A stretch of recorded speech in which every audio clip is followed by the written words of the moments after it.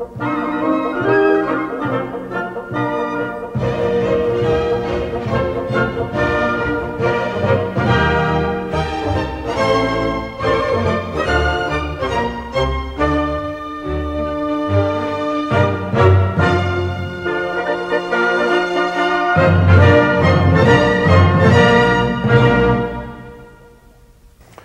back.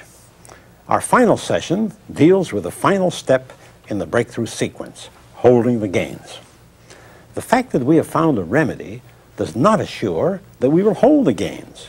We saw an example in the piston ring company. The managers had driven the scrap from 14% down to 2%. Then, as the managers turned to other problems, the scrap began to rise. They had not provided fully for holding the gains. To hold the gains, we use the control process. It is a continuing process during which we evaluate our actual performance, compare this actual performance with a goal or standard, and take corrective action if we are out of control.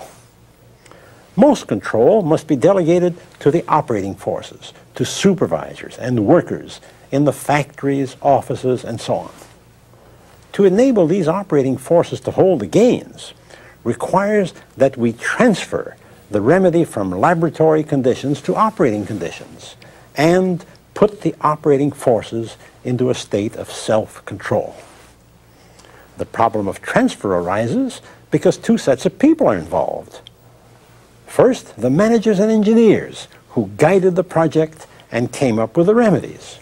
And second, the operating forces who will have the responsibility for using the remedies and holding the gains.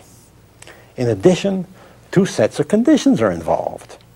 First, the remedy was worked out under conditions of uncertainty and experiment, whereas during operations, we want predictability. To get predictability requires that we provide the operating forces with a process which is capable of holding the gains. Establish operating standards and procedures to serve as a basis for training, control, and audit. And that we train the operating forces to use the procedures and meet the standards. And finally, establish systematic controls for detecting and correcting out-of-control variations. During the two journeys, we generate much new knowledge. It is this new knowledge which enables us to provide the capable process. The watch factory case involved minimal change. The machines were not changed, but the workers were provided with gauges which could guide the machines with greater precision. In contrast, the piston ring processes required extensive change in input materials, tools, process conditions, worker technique, and maintenance practice. Ideally, the changes should be designed to be irreversible. In the piston ring foundry, the manager provided the melters with large diameter spouts. He then destroyed the old spouts. No one could go back to use of small diameter spouts. In contrast, the manager provided scales to enable the melters to weigh the amount of metal to be poured. The melters soon stopped using the scales. They went back to estimating by eye and feel. What emerges is that the project is not complete until the remedy has been tested at two stages: under the laboratory conditions during the project guidance and under operating conditions. The operating forces did not participate fully in those two journeys, in all those meetings and discussions, but they are more likely to hold the gains if the acquired new knowledge is transferred to them.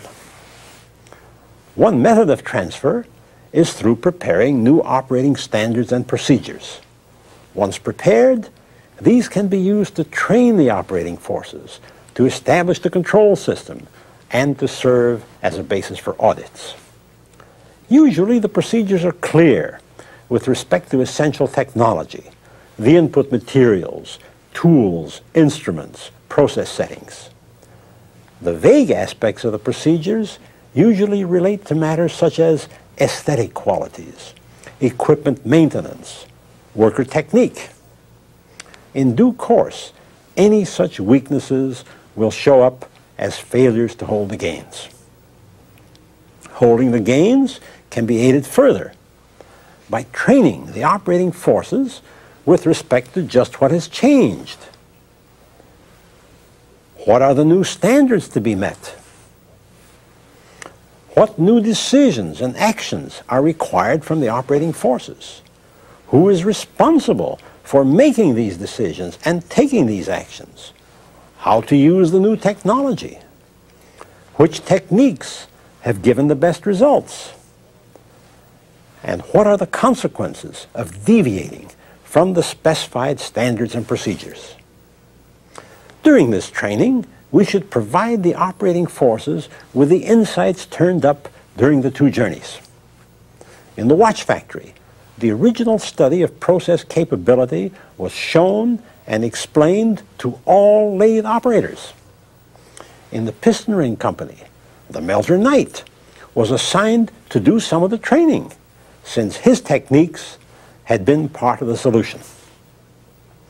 A good transition to the operating forces, while necessary, is not sufficient to hold the gains. As time goes on, there arise many threats to continued good performance. Equipment deteriorates. Input materials are discovered to be deficient.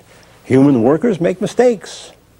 Because of such threats, managers do not just walk away after the transition. They provide a systematic means for holding the gains, something called control. The subject of control is quite broad. We will divide the subject based on the time of exercising control. Control prior to operations, control during operations, and control after operations. Our secondary division of the subject will be based on who takes the actions which are critical. In our sessions on the remedial journey, we looked at many ways of establishing control prior to operations. For example, early warning systems, qualification systems, systematic analyses, foolproofing. There's no need to review these. Instead, let's look at systems for control during operations. Control during operations is through the feedback loop. It is a cyclical activity. It consists of evaluation of actual performance, comparison of this actual with the standard, and action on the difference. These activities are interrelated. Here is a model of the feedback loop. The feedback loop consists of several elements. A standard, in this case the quality specification. A sensor to evaluate actual performance, in this case the inspector. A collator to compare actual to standard, in this case the quality report. When actual differs from standard by more than the predetermined tolerance, the loop is closed. This energizes the effectors to take action, in this case, the managers, supervisors, and engineers. Design of the feedback loop depends mainly on how the loop is to be closed, that is, who or what will take action on the difference. Let's start with the automated loop, the servo mechanism. An example is a servo mechanism for control of thickness of sheets. The sensor is a beta ray gauge. It measures the thickness of the emerging sheet zone by zone. If thickness for any zone exceeds the tolerance, an effector circuit is energized. It takes corrective action by changing the process temperature for that zone. Once the automated loop has been correctly set up, it makes no errors, whether due to inattention, lack of technique, or willfulness. However, human intervention is still needed. A formal maintenance schedule must be set up and adhered to rigidly. Much of the control during operations is carried out by the workforce. An example is setup verification, also called setup control. During startup of a process, the first few pieces are checked for conformance to specification before the batch may be run off. This setup verification is made by some combination of setup technician, production worker, and inspector. Most of the control carried out by the workforce is process control or running control. It is an essential part of continuing processes. The purpose is to decide whether the process should continue to run or whether it should stop. During process control, the workforce may act in several capacities within the feedback loop. The worker may act as a sensor to evaluate what is the actual quality being produced, as a collator to compare actual quality to specification, and as an effector to regulate the process so as to bring it into conformance. Let's recall that confusion over who is responsible for quality. We examined that confusion in an earlier session. We found that no answer is possible until we restate the question in terms of decisions and actions. Those decisions and actions correspond to specific functions of the feedback loop. Every year, we have myriads of cases in which actual quality differs from standard. Our managers cannot get involved with such myriads of cases other than the vital few. What the managers can do is to establish rules for decision-making, rules which cover responsibility, who may take which action, criteria for decision-making, which actions to take under what conditions, and procedures, for example, for physical disposition of product, for documentation. Once such rules have been devised, it becomes feasible to train the workforce to make most of the decisions. The vital few controls are not delegated. They are reserved to the managers and supervisors. These reserved controls are exercised in several ways. First, direct authority. For example, requisitions to draw material from stores may require approval of some supervisor. Second, direct supervision. The supervisor personally monitors important actions of the workforce on a scheduled basis. Next, audits. We saw an example during the piston ring project. And finally, reports on performance. These enable managers to evaluate recent performance, observe trends, and identify needs for managerial action. Holding the gains requires also that we detect out-of-control conditions and take corrective action. For some out-of-control conditions, detection is no problem. The crisis is only too obvious. Other cases are not so obvious. To detect them requires special reports, audits, and so on.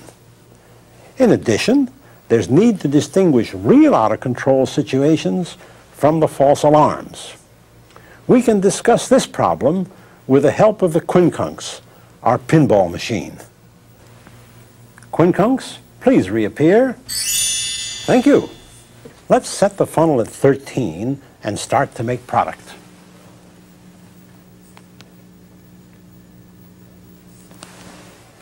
Then, to maintain control, we will test a sample of 4 units hourly.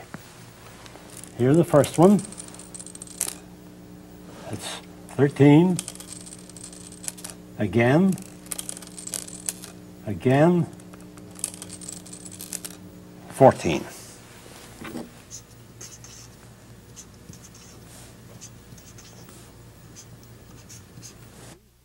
Total is 53. And the average is 13.2.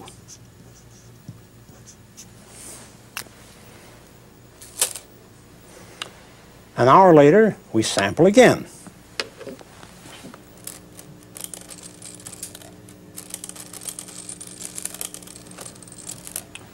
"10, 11, 11, and 12.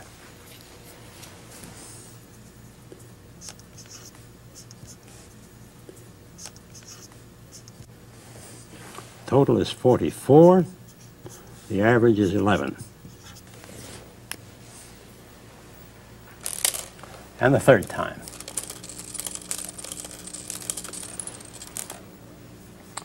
"10, 11, 11, and 13.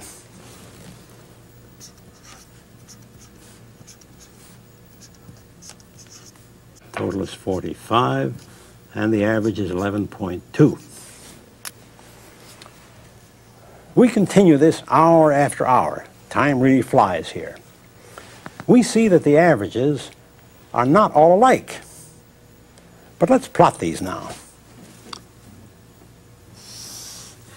13, 14, 15, 12, 11. Our first one was 13.2. Second was 11. Third was 11.2. They do stay fairly close to the expected value of 13. Now suppose someone has charted these test results for many hours. The chart might look like this. Most of the points are quite close to 13. Their variation is similar to the variation we obtained from the quincunx when the funnel setting remained constant at 13. We call these random or chance variations. They could easily be the result of chance or luck. From those points, there's no evidence of any change in the funnel setting. But notice the points marked A and B. They are much further from the expected value of 13 than any other points. We could reasonably conclude points A and B are not the result of chance. There must have been some real change in the process. What about the points C and D? Are they the result of chance, or are they the result of a change in the process? It would be convenient if we had some tools to help us separate the false alarms from the real thing. We do have such tools. They are called tests of statistical significance. In our chart of product made by the quincunx, the average value is 13.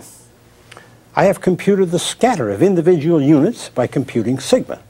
It came out equal to 2.1. Also, I have found that the data exhibit the symmetry of the familiar bell-shaped distribution curve. From all this information, we can proceed to establish boundary lines for separating random variations from those caused by process changes. We can calculate these boundary lines from the laws of probability once we have agreed on the odds. For example, suppose we set the odds at 1 in 20. We would then calculate boundary lines around the expected value of 13 in such a way that if the process had not changed, then 95% of the points on the chart would fall within those boundary lines. Now let's look at the bell-shaped curve. The horizontal scale is product measurements. The vertical scale is frequency of those measurements. Our statistical tables tell us that 95% of the data are contained within the zone of plus and minus 2 sigmas around the average. The value of sigma for the quincunx is 2.1, but this applies to samples of 1 unit each. For larger samples, there's a formula. Sigma of the average is equal to sigma of the individuals divided by the square root of n, where n is the sample size.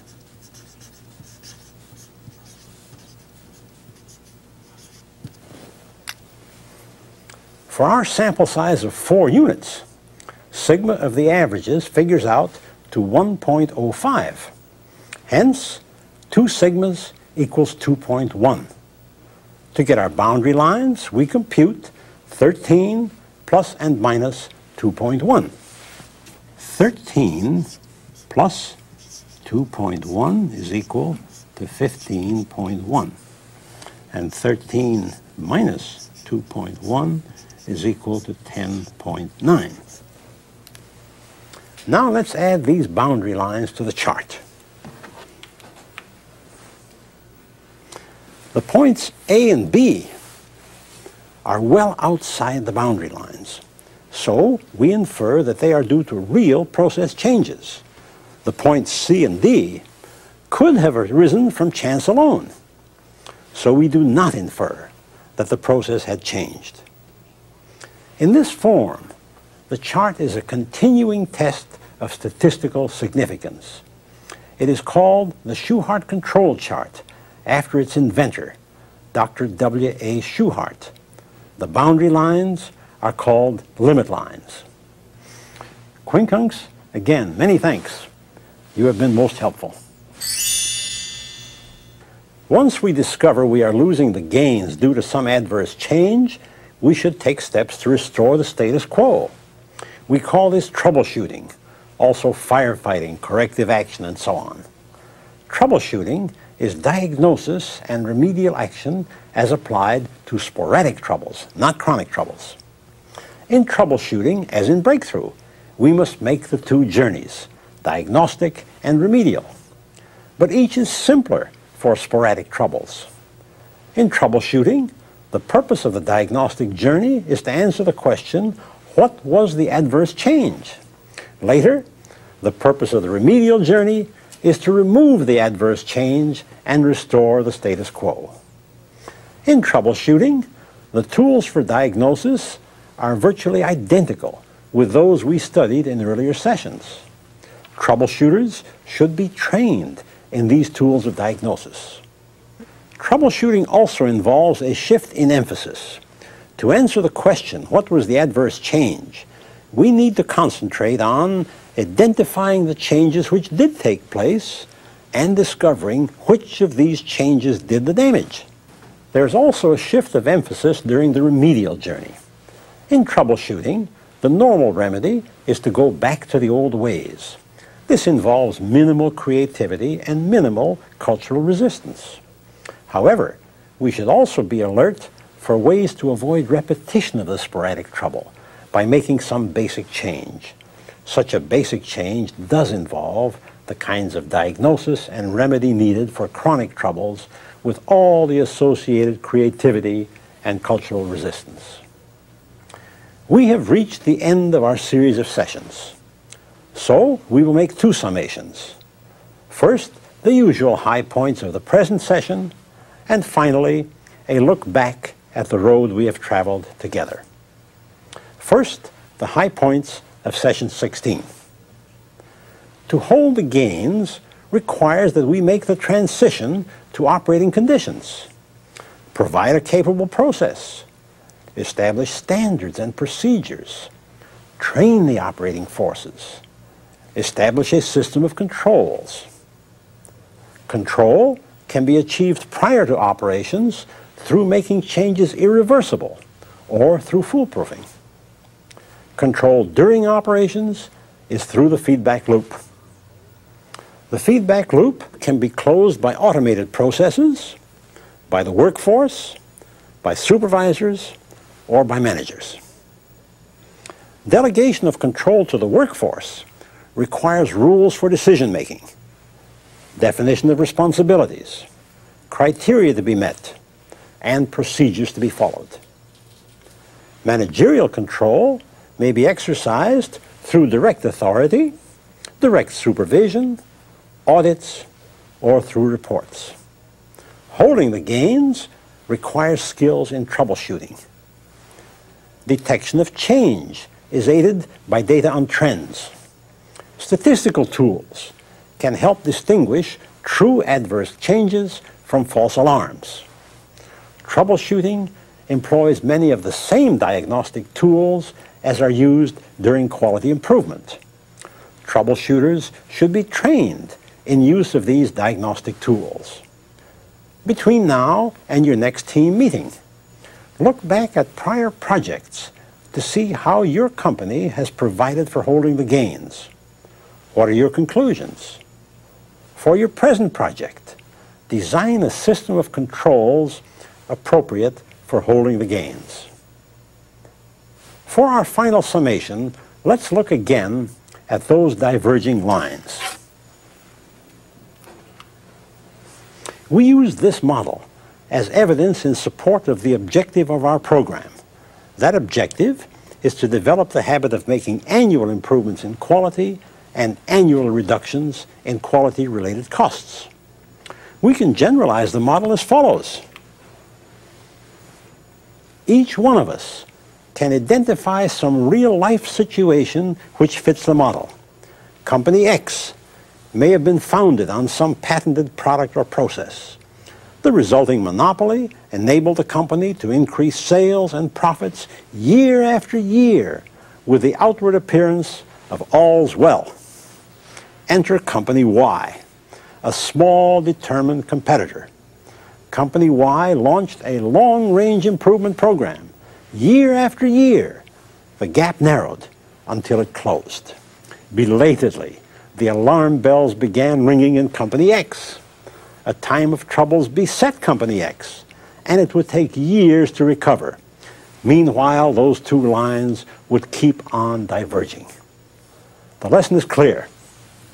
For the short run, the company may be able to get by without annual improvement, but not for the long run. Without annual improvement, there may be no long run. Since annual improvement is a must for the company, it is also a must for the managers. But we have seen that managers will not make annual improvements unless they accept responsibility for making improvements and acquire training in the tools needed to make improvements. It is different with control. All managers accept responsibility for control. All are well experienced in control, and many are well trained in the tools for control. What we need is a corresponding level of responsibility, experience, and training in improvement. The career manager, the professional manager, should become equally proficient, whether engaged in control or in improvement. Is there ever any end to improvement? Evidently not. The need never ends. There's a continuing procession of new problems coming at us from over the horizon. Also, we have never seen any limit to human ingenuity or creativity. We may be sure that once we acquire the habit of annual improvement, we will never lack for opportunities to exercise that habit. Goodbye and good luck.